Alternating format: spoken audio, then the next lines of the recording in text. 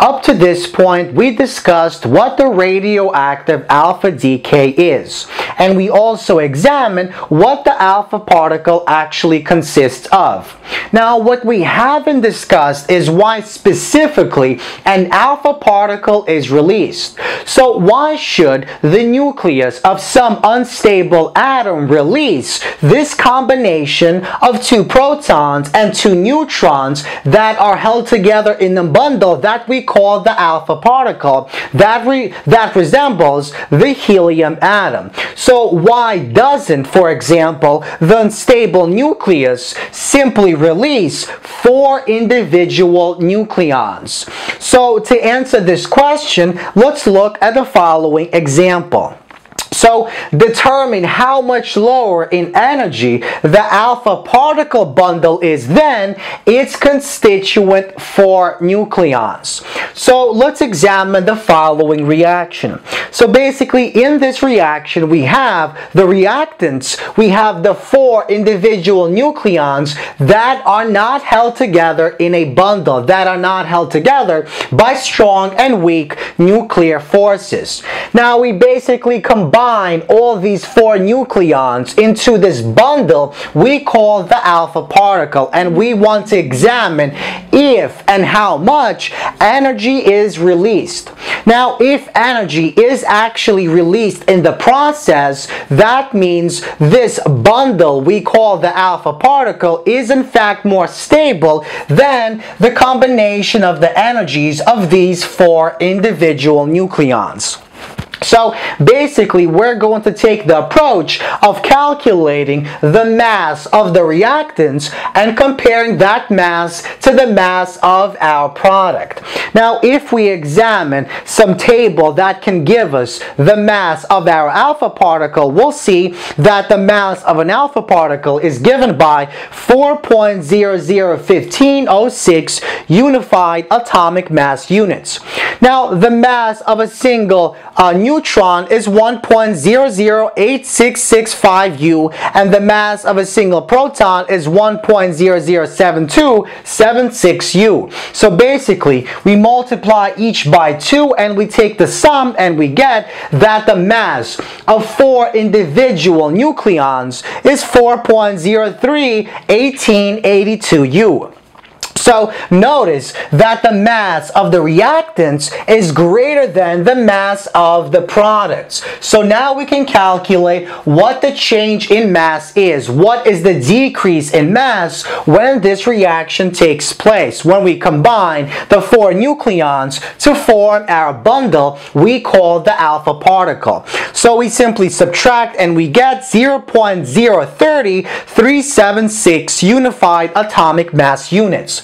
So this is our change, our decrease in energy. And the question is, where does this mass actually go? Well, the mass goes into transforming into energy. And to calculate how much energy this change in mass corresponds to, we use the rest mass energy. So change in E is equal to change in M multiplied by C squared, where the C is basically the speed with which this electromagnetic radiation travels. It's the speed of light in a vacuum.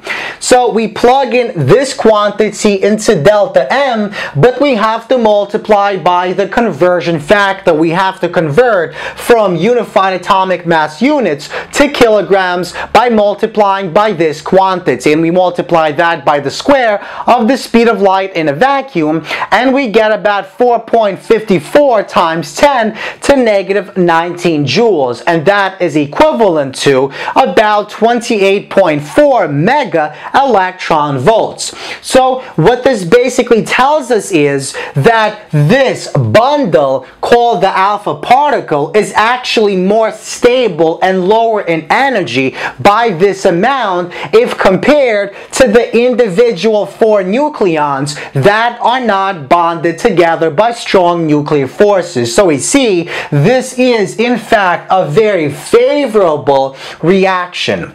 Now, let's move on to this example. So now that we know that this is in fact a favorable reaction, let's examine why our unstable atom doesn't actually dissociate, doesn't actually release our 4 nucleons individually. So, suppose uranium-232 underwent an alpha decay, or a decay in which it transformed into thorium-228 by releasing 2 protons and 2 neutrons individually. So now we're assuming the alpha decay doesn't take place. We have a radioactive decay in which our uranium simply releases 1 proton, 1 proton, 1 neutron, and forms our thorium atom. And we want to ask ourselves, is energy actually released? And if so, how much energy? So once again, we're going to take the same exact approach. Let's calculate the mass of the reactants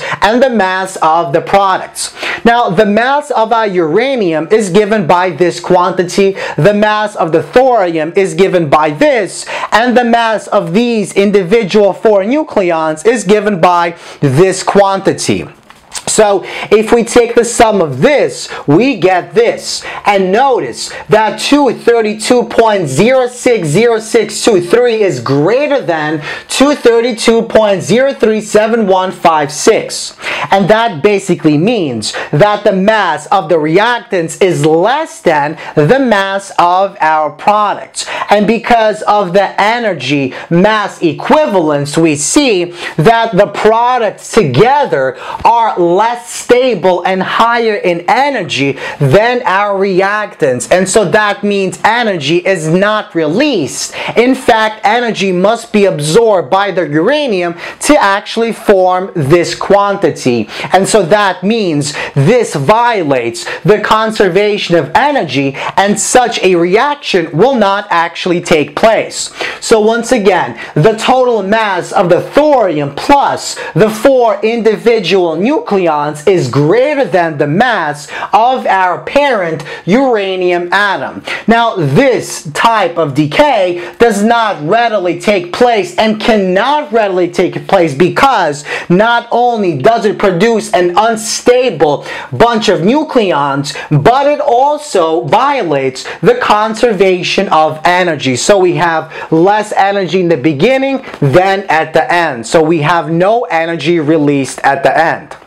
So, what exactly can we conclude about our discussion? Why exactly is the alpha particle actually released instead of these 4 individual nucleons? So an alpha particle is extremely stable as a result of the strong nuclear forces that hold our 4 nucleons together. And these strong nuclear forces basically make these 4 nucleons bundle up in this concentrated region that resembles the helium atom. And in the process, it releases energy, and so it's more stable. Therefore, when an unstable nucleus releases an alpha particle, it produces a lower in energy and a more stable system that does not violate the conservation of energy. And that's exactly why our alpha particle is released instead of the 4 individual nucleons being the 2 protons and 2 neutrons.